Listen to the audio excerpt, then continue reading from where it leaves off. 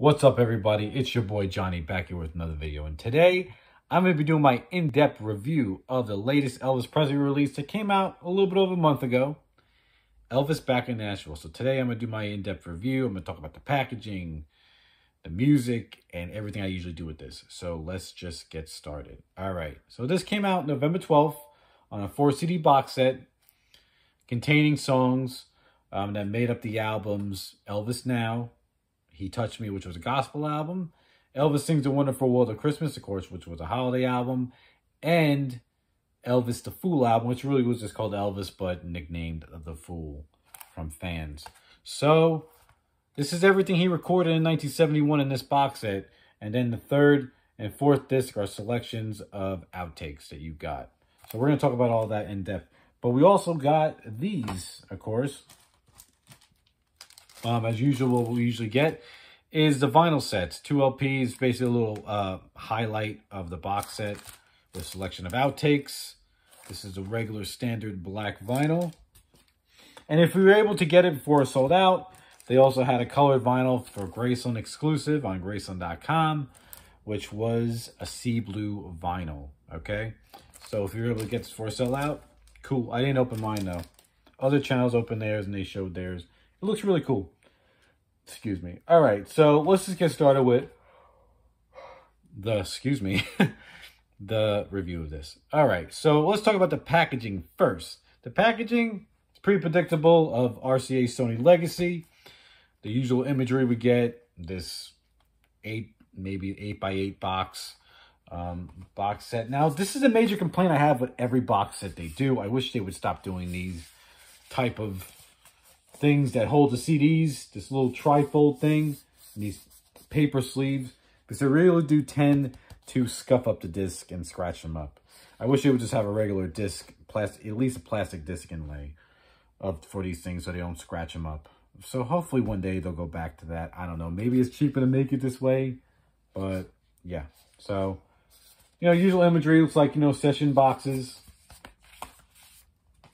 And same with the book. The book I always find very interesting. I love reading these because usually it talks about, it'll talk about basically the whole year of 1971 in this case.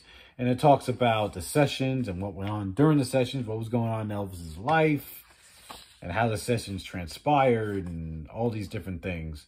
Gives a lot of good information. Now, the one piece of information I found very interesting in here, which I did not know, and I actually wondered about it, was when he was doing these sessions, he wasn't feeling good one night. So I think he must have went back to his hotel because he was recording in Nashville, obviously. Was that during these sessions, when Elvis went home to use the studio time, they actually end up recording James Burton's album he did for A&M Records, but I think was just called James Burton. I think his debut album that came out in 1971. So that was very interesting because you can't find the credits for that album, for James Burton's album, who played on it. So basically, if you could find the credits to those sessions, whatever session date that was, it states in here, those are the musicians that played on that album. So I thought that was very interesting. Very interesting. But yeah, so of course these books are always a good read to me and gives good information. So yeah, that's what I thought about that. So really cool. All right, so this is moving pretty quick. So now let's talk about the music, the big thing that's in here. Now this was mixed by Matt Ross Spang, who's been doing a few box sets, few releases lately for Elvis, and he's been doing a great job. And I gotta say, these sound amazing. Everything's balanced great. I really don't have no complaints about that. It's really good. And the mastering is by Vic Incini, who's been doing Elvis releases for years now. Good combination.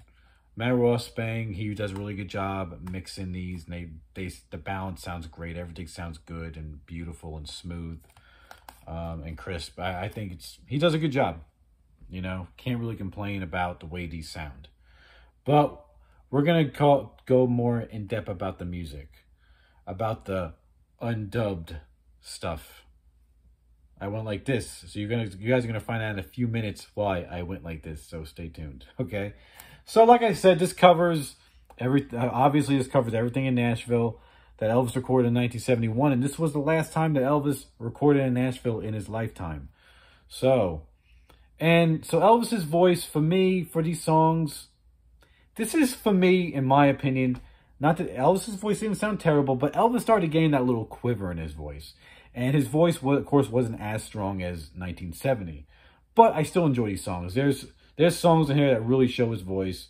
The ones that really stand out for me is We Can Make the Morning. Amazing Grace is always good. That I really enjoyed. Those are the main ones that really stick out of my mind like that. And what's the other one? Reach Out to Jesus is good. I really do like his voice on that too. It's really great. And Elvis's voice on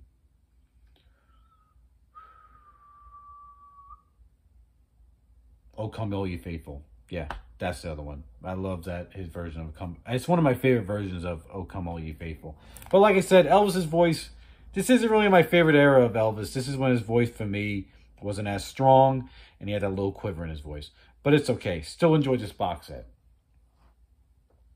All right, so now this is a part where my review is going to go a little okay? So about this release is not true to the concept of the last release, which was Elvis in Nashville. This is supposed to be the undubbed sessions of Elvis, which it is, but it isn't. Basically, the concept is supposed to be is whoever was there live in the studio is what you're supposed to hear in this box set. But with this box set, this edition of this concept, this is not the case. So let me explain. All right. So when they were promoting this, I remember they were just like with the one that came out last year, Elvis in Nashville. They said, "Oh, this is the undubbed master," which those really truly were, but these are not. Because on these recording sessions, there was backup singers available, present on these sessions. Well, the whole time they were promoting this, they made it sound like it wasn't. Or it was just undubbed. They didn't go in depth of what they said. Until when I did Seal to Reveal, a lot of my subscribers of mine been putting in the comments, these aren't the true sessions. You can hear the backup singer stripped away in the background, but they're bleeding through Elvis's microphone. And I was like, I thought something sounded amiss, to be honest to you, when I was listening to this. So I went back and listened to this box set with headphones.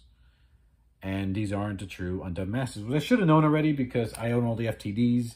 And if you listen to the outtakes, there were backup singers available or around on these sessions. So this doesn't really follow the concept. And then I went back and looked into this book. And on the end of the reading of this book, right here where it says producer notes, this is what it says.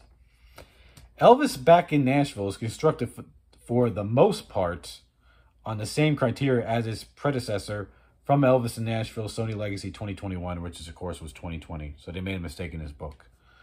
The main principle is to showcase Elvis Presley and his core band as they sounded during the actual sessions without orchestra overdubs and vocal accompaniment.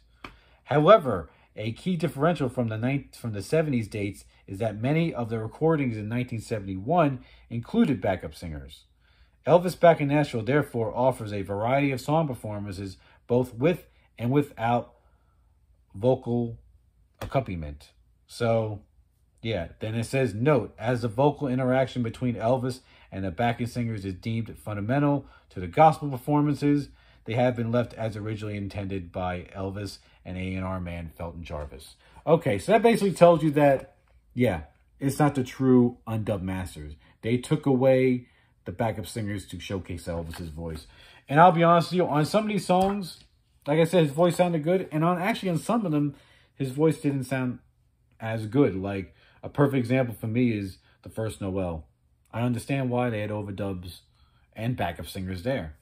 Because many of these songs, especially on the first disc,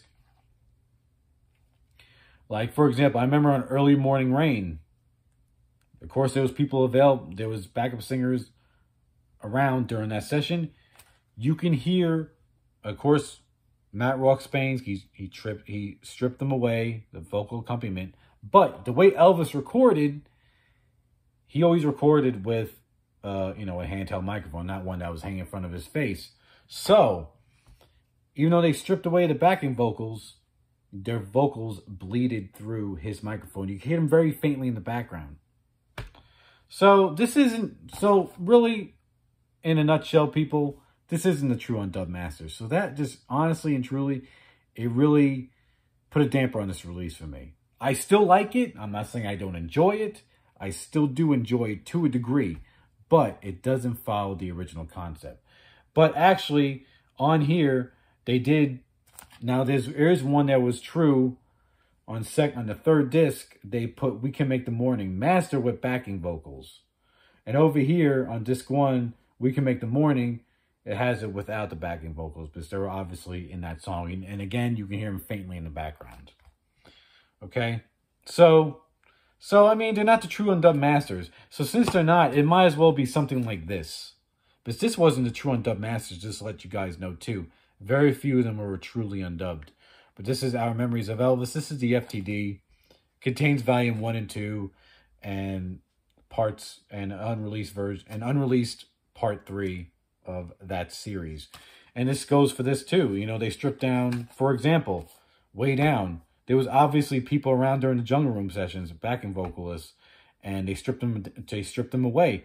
But on Way Down, you can hear them stripped away, and you can hear them bleeding very faintly in the background of Elvis's microphone. So, yeah. And as far as unreleased stuff, there's very few unreleased things in this box set. So if you really want them, you got to get it in this box set. They actually aren't available anywhere else.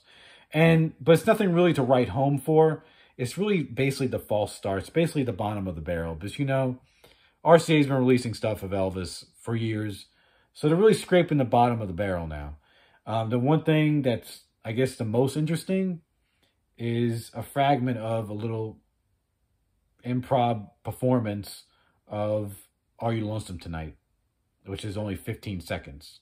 So other than that, it's really just false starts for the most part that are available, that are previously unreleased and are on here for the very first time. So, that was a lot to say, man. I tell you what. So, my final verdict. Is this worth getting, and am I happy having it? If you're a big Elvis fan like me, you're going to get it anyways. If you're that fan, I'm happy. I'm happy, but I'm not happy. I'm disappointed. I was excited about this initially when I heard it was coming out, because it was the same concept as back in Nashville or in Nashville, Elvis in Nashville. But it turned out it's not, you know. So that was a big damper for me, and it really, I'm not going to lie, pissed me off. So, I mean, what do we got to do to get the real undubbed sessions of this material in this box set?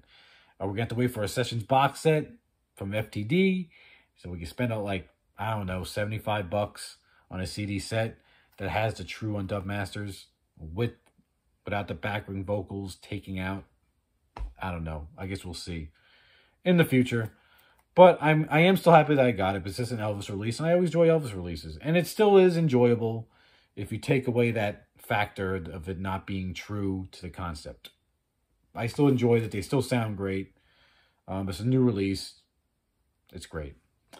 That's just a big thing that really bothered me. I'm going to stop there because I don't want to be repetitive. So that's my review of this. I hope maybe if you didn't get this yet, I helped you make a decision if you want to get it or not. I think this is it's just under $40, this release, so it's not super expensive, and the vinyl is about $24. So I'm going to leave it up to you. Do you going to get it? Have you got it already? Do you enjoy it? Were you disappointed like me? Let me know in the comments. I appreciate everybody watching, and people who telling me that this wasn't a true undubbed session, so I had to go back and listen to it. So I do appreciate all the comments with that. So until next time, people, I will see you guys in the next video. Hopefully I'll try to come back to you guys soon, maybe with some type of Prince video. So I will see you all in the next video. And if I don't see you guys until then, hope you guys have a Merry Christmas and a wonderful New Year. So see you later, and goodbye.